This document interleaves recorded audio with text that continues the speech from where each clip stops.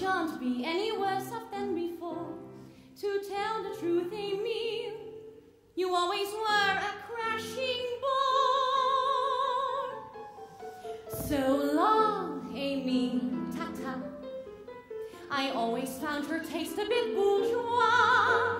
I never shared your dreary views on politics and art. You often touched my body, but you never touched my heart. The best way to describe my feelings, knowing we must part. Hurrah, Emil, hurrah! Oh, did you think that I would cry? But I can't imagine why. You can't have thought this love you bought was real. No, this was never true romance, just a question of finance. And to be quite blunt, Emil, I got the short end of the deal. So long, Emil, my hair.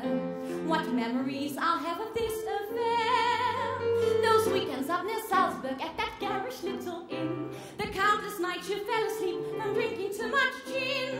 The card games that I